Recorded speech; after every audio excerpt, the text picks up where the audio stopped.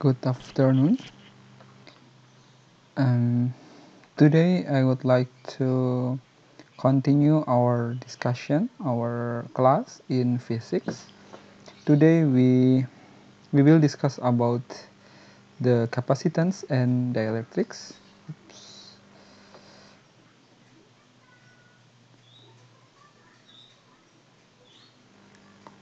Okay.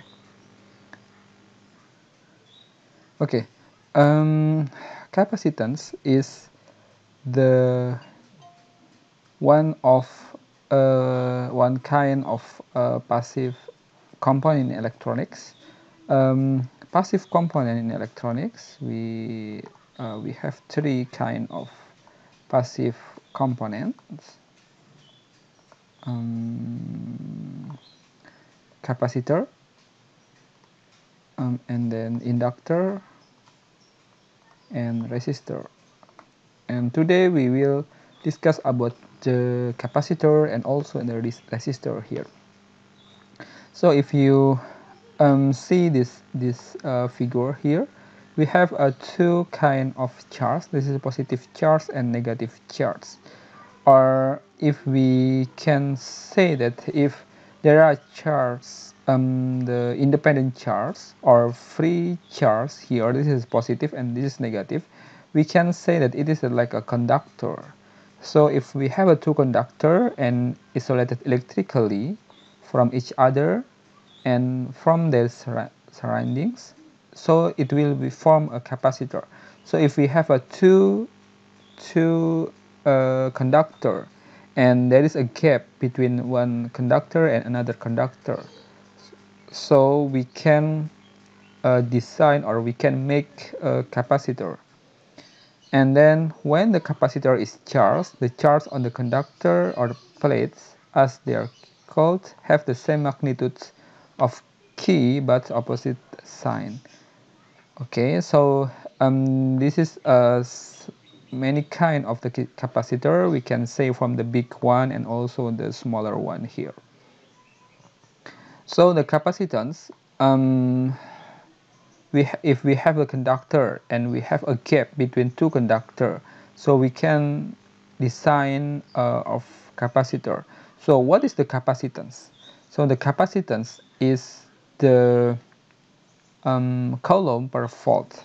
So the capacitance or the unit of capacitor is the farad. So 1 farad is 1 coulomb per volt here.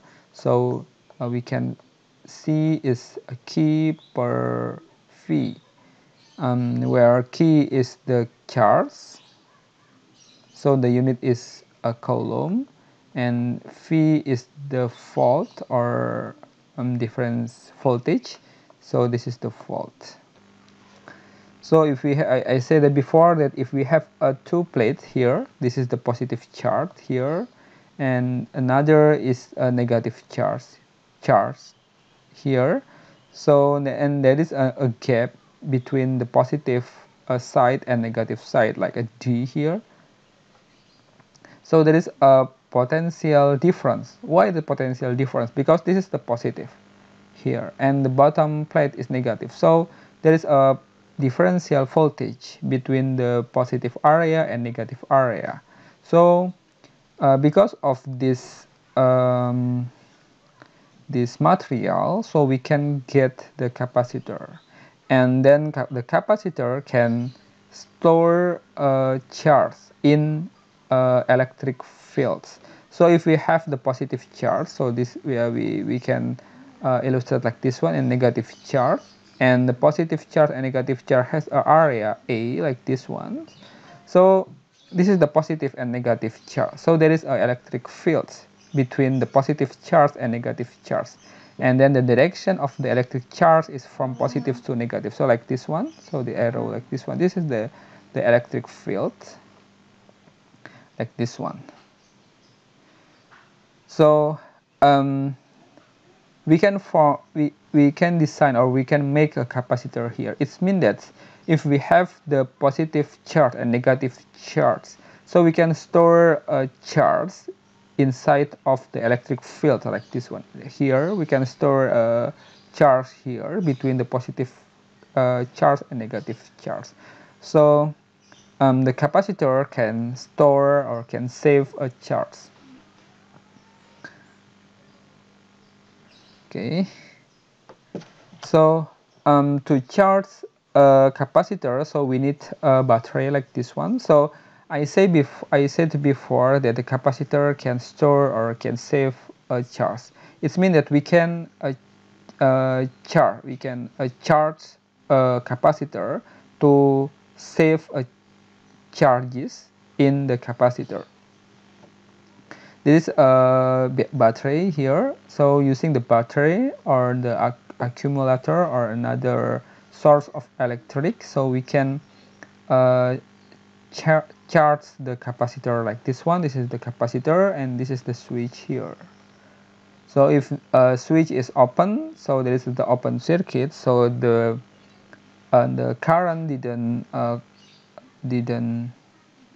flow in the circuit. But if the switch is turned on like this one, so this is the close, so the current will flow, and then the capacitor can store or can save the charge in the electric field inside of two plates like this ones. So it means that we call it this is charging process. And then if we don't connect again the switch, so the capacitor can discharge the charge because of the capacitor store or save a charge. So it means that the capacitor can release the charge if the switch is off, and then another criteria is the voltage inside of circuit is below than the capacitor, like this one. If we have the capacitor here, this is the battery, and then we have the capacitor here, and then we have a switch here, and then the capacitor connects to another element like this one. So the first one, this is the battery, and this is the capacitor, and this is the resistor. So the first, if we close the switch, this is the switch, close the switch like this one, so the current will flow from the battery to the capacitor. It means that the charging process is begins like this one until the charge in the capacitor or the capacitor voltage is similar to the battery voltage here. So it means that if the capacitor voltage and the battery voltage is similar, it means that the capacitor is full, or a capacitor store a maximum charge inside of the two plates. So if we turn off the switch like this one, so now the circuit is the capacitor connect to air. It means that the capacitor can release the charge or discharge the charge. So in second, after the switch is turned off, the battery didn't connect to the circuits. It means that the source of the circuit is the capacitor, not the battery again. Okay. So it's why the capacitor we can store or we can save the charge in the capacitor, and then we can use the charge to in the circuit. I mean that to maintain the circuit, to maintain the current in circuits. And then another passive component which can store or save the charge is inductor. But the inductor save or store a charge in the magnetic field. We will discuss later in another chapter about the inductor. But in this chapter we discuss about the capacitor, how the capacitor can store a charge in the electric field. So the capacitor store the charge in an electric field like this one, but the inductor store a charge in magnetic field. So this is the differences between the capacitor and the inductor. So how to calculate the capacitance? The first, we have to assume that the charge of key on the plates We saw before that we have a two plate. This is the positive and this is the negative. Each plate has a charge like positive key and negative key. So we assume that a charge key on the plates. And then we have to calculate the electric fields between the plates in terms of charge. So because of this is the positive charge and negative charge, so there are electric fields here. So we have to calculate the electric fields here. We have to use the Gauss law. Gauss law saying that epsilon 0 dot flux is equal to key. Yeah, and then flux is the closed integral of E dA equal to key, like this one. Yeah, you must remember this this topic about the Gauss law. And then the third is we have to calculate the potential differences between the plates. So this is the positive, and then if we charge the capacitor, the positive will connect to the battery, and then the negative also connect to negative battery. This is the positive and negative. This is the battery. So between the positive charge and negative charge, there are potential difference here. Yeah, this is the potential difference between the plates. So the V is equal to Vf minus Vi is equal to minus integral E ds. And then after we know the key here, and then the third we know the V, we can calculate the C, where the C is equal to key per V. I said it before. Okay. Okay, so the calculating of electric field like this one, so epsilon 0 dot closed integral of EdA is equal to key. It means that key is equal to epsilon 0 EA. And then we have to calculate the potential difference.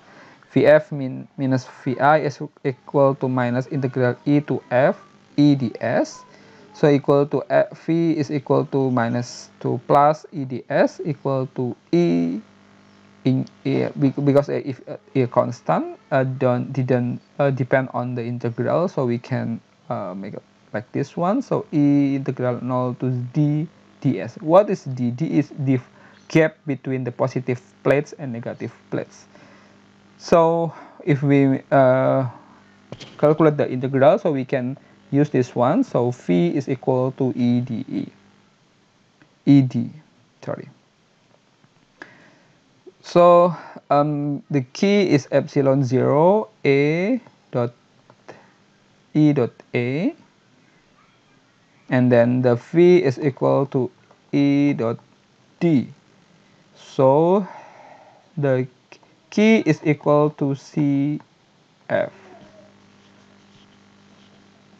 or C is equal to key per V. So it's equal to epsilon 0 E A per E dot D. So we can eliminate this one. So C is equal to epsilon 0 A per D.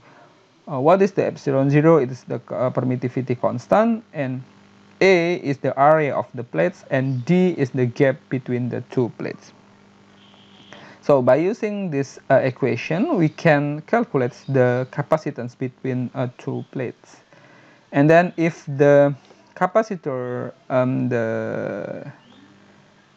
the capacitor is a cylindrical capacitor like this one. So how to calculate the capacitance? So the first we have to calculate the key. Key is epsilon 0 EA. Yeah, we make this equation before. And then for the cylindrical capacitor like this one, the cylindrical capacitor.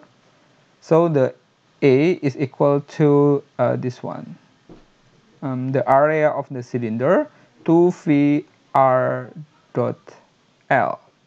Or if we make a cross section of cylindrical capacitor like this ones, the L is the length of the capacitor, and then the R is this one. This is the R. So what is the E? E is electric field. So phi is equal to minus 2 plus EDS. So in cylindrical capacitor, this is the positive. In the core of the cylindrical capacitor, this is the positive charge, and this is the negative charge here. So this equation is equal to these equations. Because of if you say that if we can see these equations, E is equal to Q per epsilon 0 to phi R L, like this one. Yeah. So this equation, by using we can substitute this equation because become this equation minus Q per 2 phi epsilon 0 L integral A to B dr per R, dr per R. So the Q per 2 phi epsilon 0 L is ln B per A. B is this one, the distance between core to the negative plates, and A is from the core to positive plates of positive charge. And then the C is equal to Q per phi. So we use this one. The Q is this one, and then the phi is this one. So we can get C is equal to 2 phi epsilon 0 L per ln B per A. So this is from cylindrical capacitor, how to calculate the capacitance. And then for spherical capacitor, so the Q is equal to epsilon 0 E to A. So the A for the spherical capacitor is 4 phi R squared. And then the second, we have to calculate the phi integral from minus to plus EDS. So it's similar to cylindrical capacitor before. And then we use this equation. E is equal to Q per epsilon 0 for phi R squared, like these ones. So we substitute to this equation, so we can get minus Q per for phi epsilon 0 integral A B to A dr per R squared.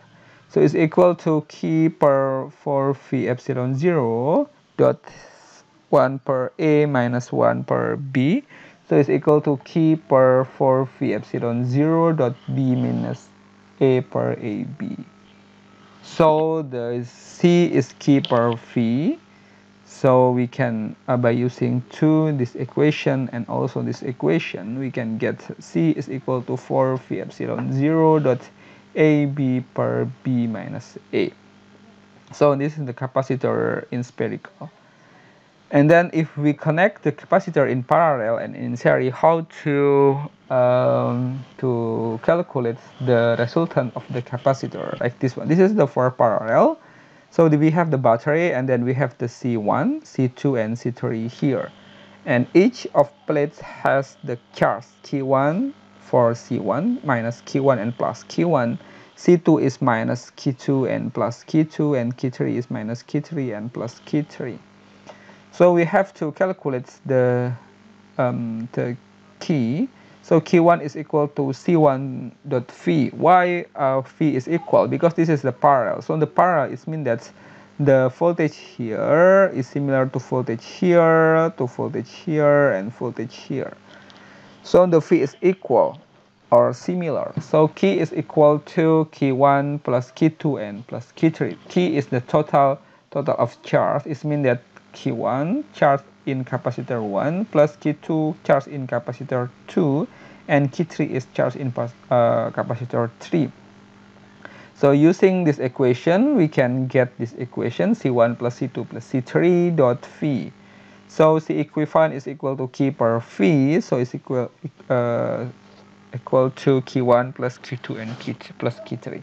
So for the parallel, the capacitor is, we make a summation of each of capacitor. It's opposite Y with the resistor.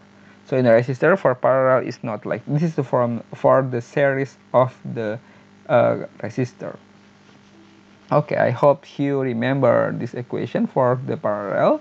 The C equivalent is equal to summation of component of C1 plus C2 and plus C3. And then if we have a circuit in the series like this one, so this is the C1, C2, and C3. Each of circuit has the positive and negative key.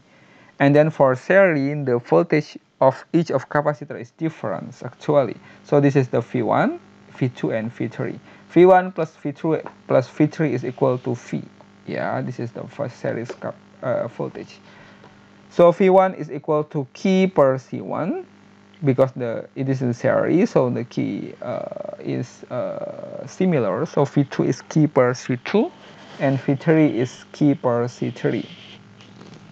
So V and V, I said before, V1 plus V2 and plus V3, so equal to key dot 1 over C1 plus 1 over C2 plus 1 over C3. So SC equivalent is equal key per V, so we can get 1 over 1 per C1 plus 1 per C2 plus 1 per C3. So the 1 per C equivalent is equal to 1 per C1 plus 1 per C2 and plus 1 per C3. So this is the fourth series. It's opposite way with the resistor. So it's like this one. The question is what is the key 1, key 2, and key 3 if the capacitor is arranged like this one and the V is equal to 12.5 volts. The first we have to reduce the circuit to single capacitor here, like this one. This is the parallel.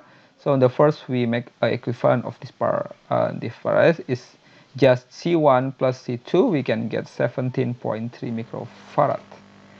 And then this is the series. So we make a one of the 1 per C equivalent of series equal to 1 per C12 plus 1 per C3. So we can get what C123 is equal to 3.57 microfarad.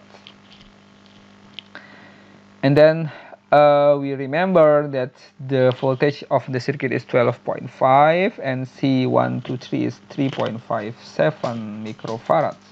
So because of this is the series only this component, so the V here is equal to V input. So the V123 is 12.5.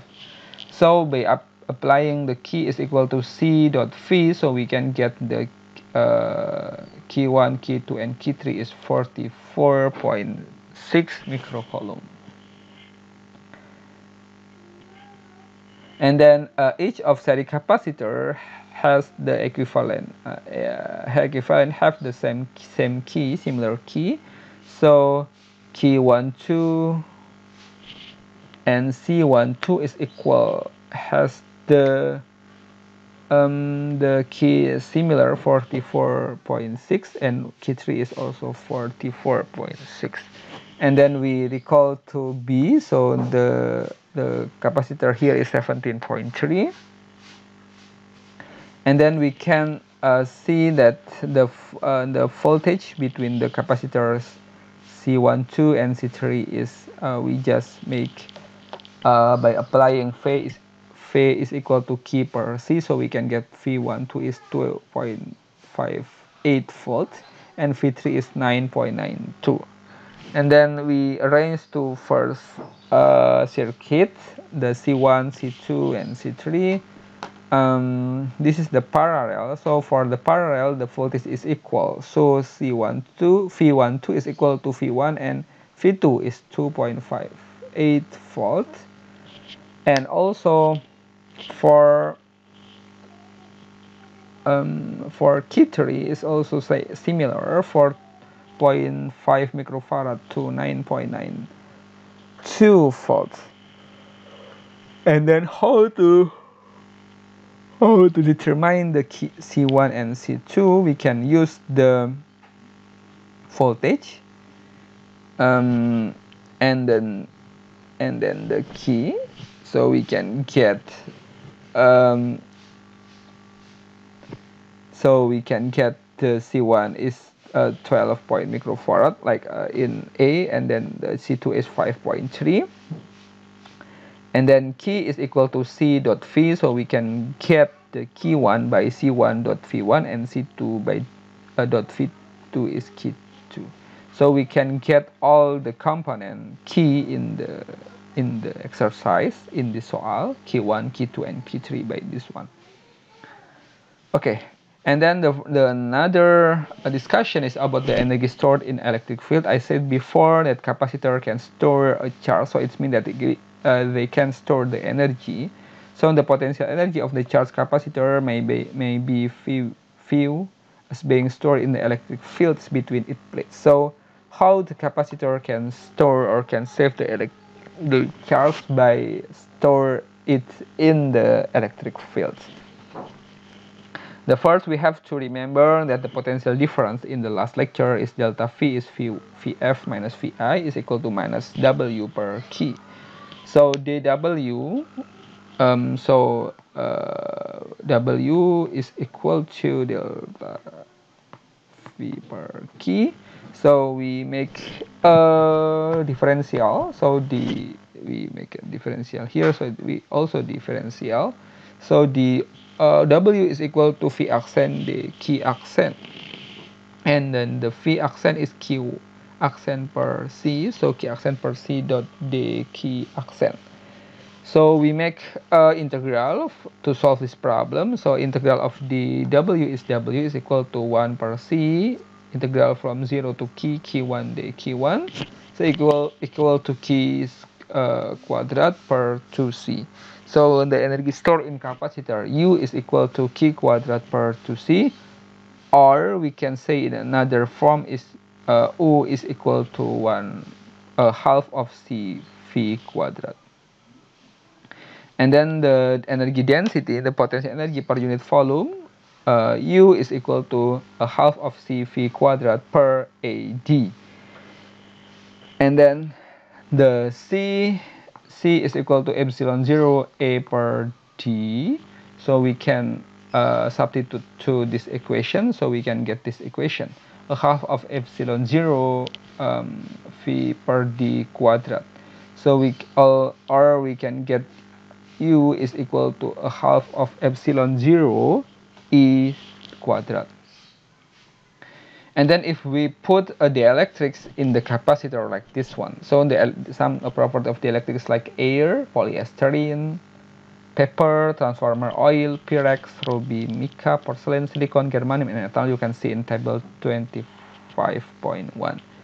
If the potential difference between the plates of the capacitor is maintained as by the battery B, so the effect of the electric is to increase the charge of the plates.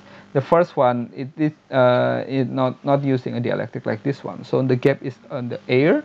So if we maintain the battery or the potential difference between the plates, so the key of the capacitor will increase. But the second, if the charge on the capacitor is maintained, so in this case the effect of the dielectric is to reduce the potential difference between the plates. Okay, so it's like this one. So we maintain the key here, so the key didn't change, but the voltage is changed, like this one. This is the first, and then this is the second. So what is the dielectric? Dielectric is we can use a dielectric if we have the electric field inside of the electric like this one. So the electric like and the arrangement of the electric like this one, and we can make the direction is a similar way by using the electric fields like this ones. Okay, and if we apply the electric field in the polar dielectric, so we can get this equation. This is the positive plates and negative plates. And then between the two plates, we insert the dielectric like this one. And then from positive to negative, we have the E, or electric field. This is the E, or E0 is electric field here. And then you see that the polar dielectrics has the similar directions. And also the positive is the right side and negative in inside left side. It means that the polar the polar dielectrics creates another electric field in the device, in the molecule, like this one, the positive and negative. So the total E is equal to epsilon 0 minus E accent. E accent is because of the direction of of the polar dielectrics. And then E0 is the electric fields because of the voltage. Okay, and then the resultant of field E, like this one, instead of dielectrics, is the magnitude of E0, but in smaller magnitude. Why smaller? Because the E is equal to epsilon E0 minus E accent. E accent is from the polar dielectric, like this one. So E is equal to E0 minus E accent. Okay, I think this is the enough for the capacitor and dielectrics. We will continue to another chapter. Good afternoon and bye bye. Assalamualaikum warahmatullahi wabarakatuh.